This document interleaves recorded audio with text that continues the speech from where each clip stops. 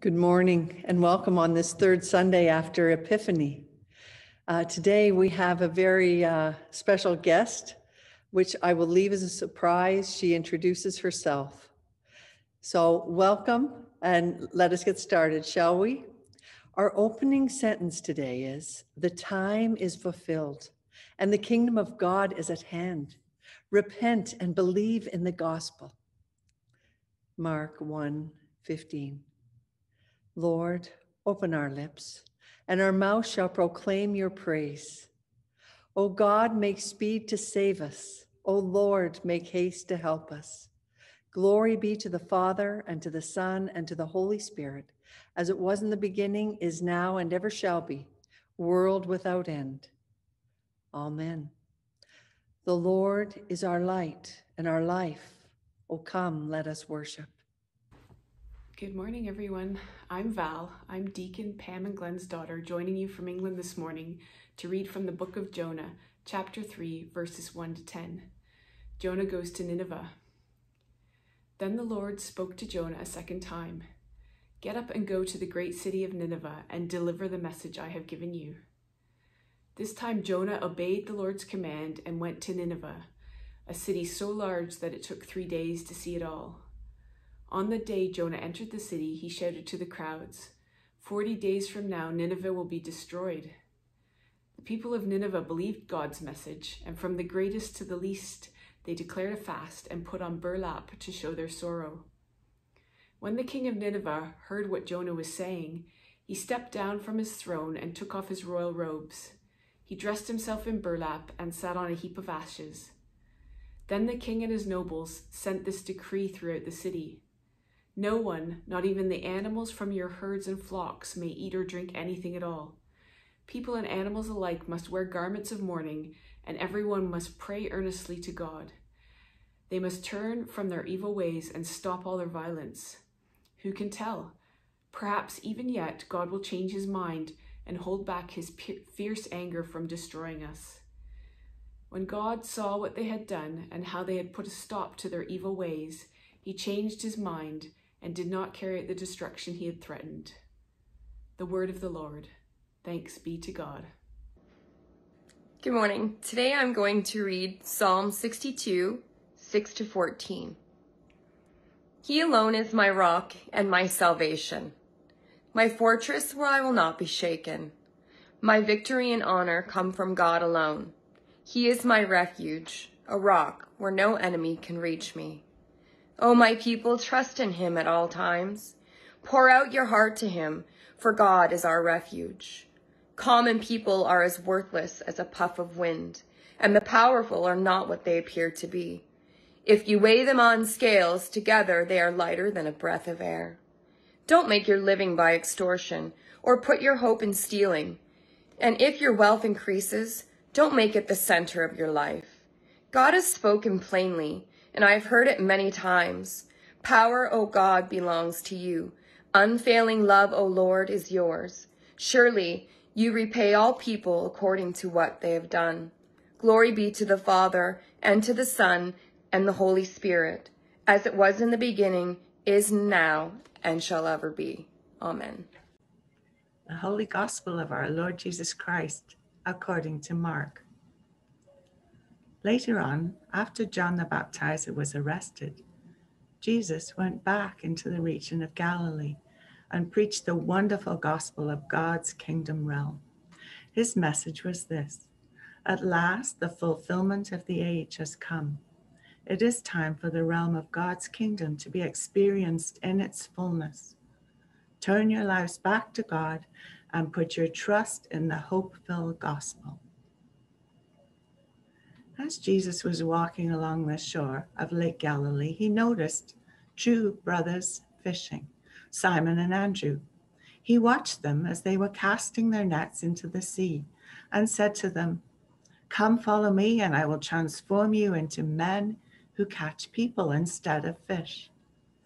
Immediately, they dropped their nets and left everything behind to follow Jesus. Walking a little farther, Jesus found two other brothers sitting in a boat, along with their father, mending their nets. Their names were Jacob and John and their father Zebedee. Jesus immediately walked up to them and invited the two brothers to become his followers. At once, they dropped their nets and stood up and left their father in the boat with the hired men and followed Jesus. The gospel of Christ. Praise to you, Lord Jesus Christ. May the words of my mouth and the meditations of our hearts be pleasing to you, O Lord, my rock and my redeemer. Amen. Jesus said, "Come follow me, and I will transform you into men who will catch people instead of fish." Immediately they dropped their nets and left everything behind to follow Jesus. The gospel this morning is taken from Mark. This gospel is fast moving. Mark is passionate about telling the story of Jesus. He uses the word immediately 40 times. The word in Greek is eutheos, and it helps Mark to capture the excitement of sharing the good news about Jesus. The first verse reads, "This is the beginning of the wonderful news about Jesus the Messiah, the Son of God." Then Mark goes on to encourage people, that includes us, to get to know Jesus and to follow his example of how to live. Mark is a short gospel and can be read all at once. Some of us read Luke, a chapter a day in December. So now I challenge you, in this time of COVID lockdown, to read the Gospel of Mark. It's the earliest of the Gospels that was written down. Many believe that Mark was a disciple of Simon Peter and received the eyewitness account of Jesus' life and ministry from him. We have met Mark before. He was the John Mark, Barnabas' nephew, who accompanied Paul and Barnabas on a missionary journey. However, something happened and Mark left the journey early. That caused a rift between Paul and Barnabas at the time. But look at the end of the story. God didn't give up on Mark because of his failure. He kept working through him. When St. Paul was near death, he asked Timothy to bring John Mark to him because he had been a tremendous help in his ministry. And this gospel, which Mark has written, has inspired and taught many people about Jesus. Mark's story gives us hope that when we make a mistake or get off the path that God has planned, we're not discarded. God does not give up on us. He loves us. We're called back and given another chance. Simon Peter was also a great example of that. After denying Jesus, he was forgiven and went on to become a great preacher and evangelist. In the gospel this morning, we heard Jesus' initial call to Simon to follow him. Andrew, Simon, James, and John were fishermen doing their work when Jesus called them. They'd heard about Jesus from John the Baptist's preaching. They left what they were doing to go and learn more. This is one of those accounts that we have read many times and become used to. So for a moment now, picture yourself with me at the lakeside, watching the men fishing. We're enjoying the air and talking. We've heard about John the Baptizer preaching, "Repent, for the kingdom of heaven is near," and also about another rabbi who was baptized by John in the Jordan. As we are discussing this, we see the rabbi called Jesus walking along the shore. He stops and talks to two fishermen, and we hear him say, "Follow me, and I will show you how to fish for people."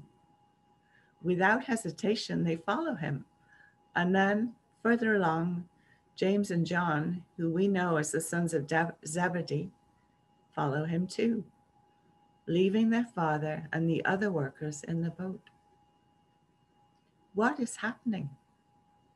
Jesus has such a presence about him, and as he looks around, we look at each other. Shall we follow too? Shall we go and see where he is leading and hear how he will explain the scriptures? Shall we take this step, changing the path of our lives forever? The fishermen did not think about it. They left immediately. I remember too the shepherds on the hillside who left their sheep when the angel told them about the birth of the Messiah. They went to see what the angel told them about. It was exciting. They were ordinary working men, and God spoke to them through the angels, and their lives were changed. They became evangelists, telling everyone about the birth of the Messiah that they had been waiting for. The fishermen were at their daily work when God spoke to them through his son Jesus, and they followed. And because they did, their lives were changed, and countless thousands of other people heard the good news. They weren't perfect. They were on a journey of learning and transformation. They were forgiven and reinstated when they failed. They learned from Jesus. Our Lord working through imperfect people, as he will do for us. I love the collect for today.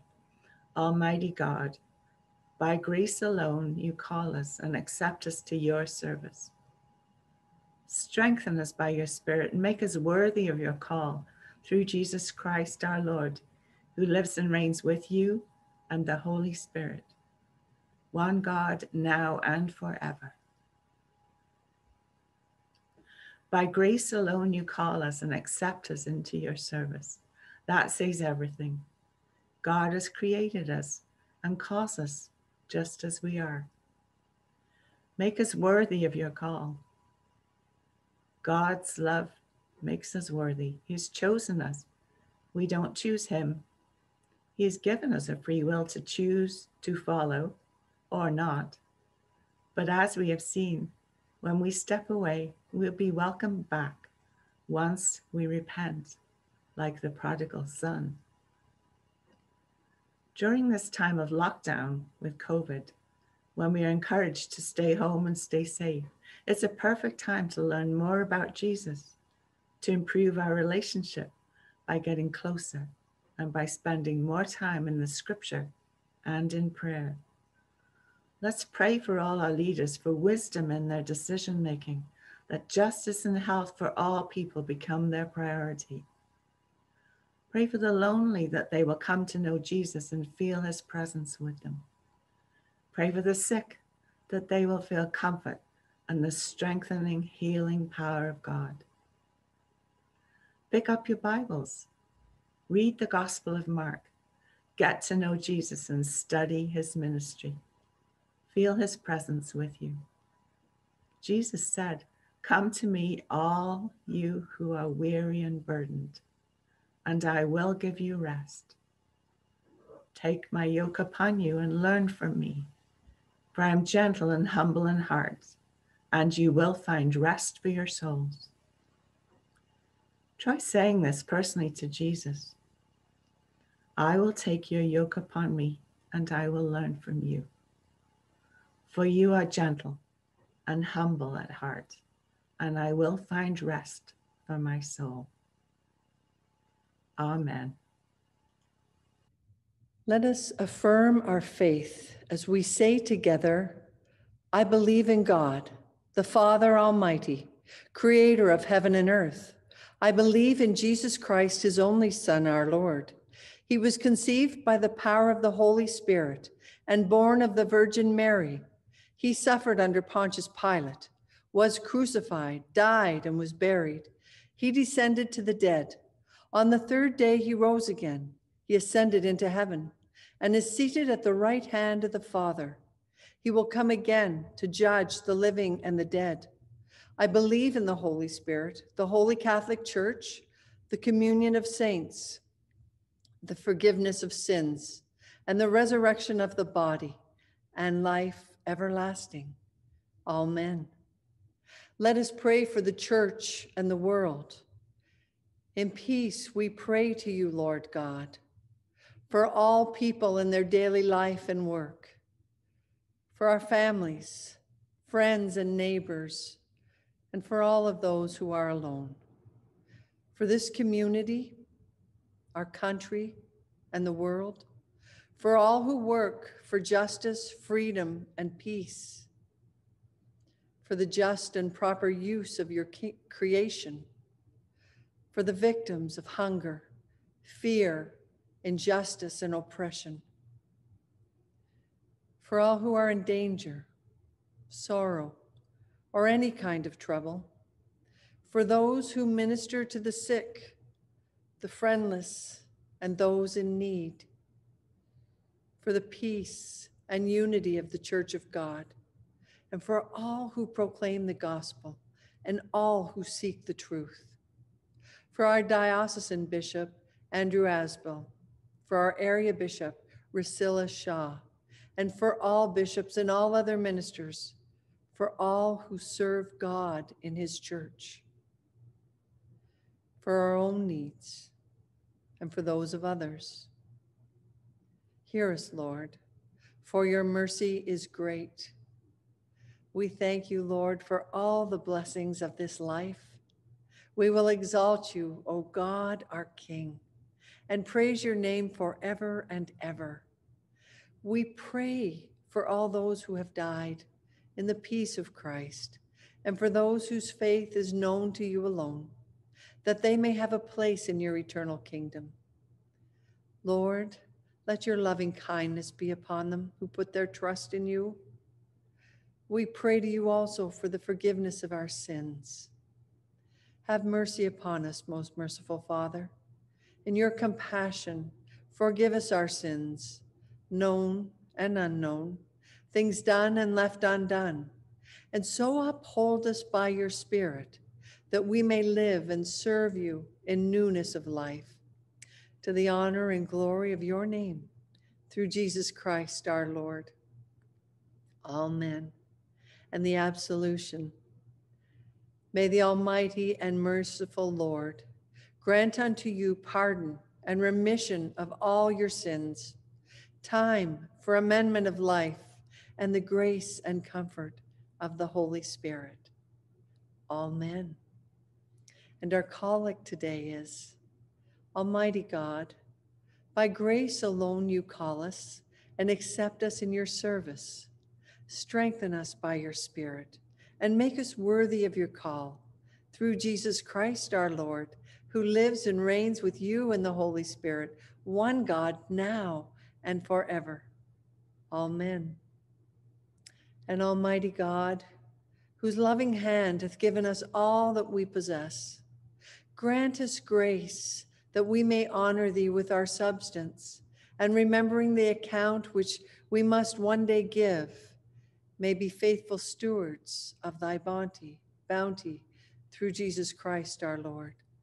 And we want to thank you for your continuing support of the church. The ministries of the church are ongoing, and we look forward to the day we can come and congregate once again together as brothers and sisters under the roof of the house of God. Let us pray over our gifts, which we will offer to our Lord God. Loving Father, before the world began, you called us. Make holy all we offer you this day, and strengthen us in that calling. We ask this in the name of Jesus Christ our Lord. Amen. And our Lord's Prayer. As our Savior Christ hath taught us, we are bold to pray. Our Father, who art in heaven, hallowed be thy name.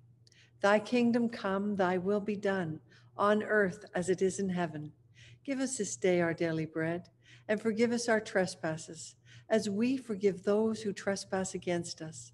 And lead us not into temptation, but deliver us from the evil one. For thine is the kingdom, the power, and the glory forever and ever. Amen. And a prayer for strength. Eternal God, you create us by your power and redeem us by your love. Guide and strengthen us by your Spirit, that we may give ourselves today in love and service to one another and to you. Through Jesus Christ, our Lord, we pray. And the blessing. May the God of peace enable us to do his will in every kind of goodness, working in us that which pleases him. Through Jesus Christ, to whom be the glory forever and ever. Amen. And let our prayers be set forth before you, Lord God, as incense. In Jesus' holy name we pray. Amen. Amen.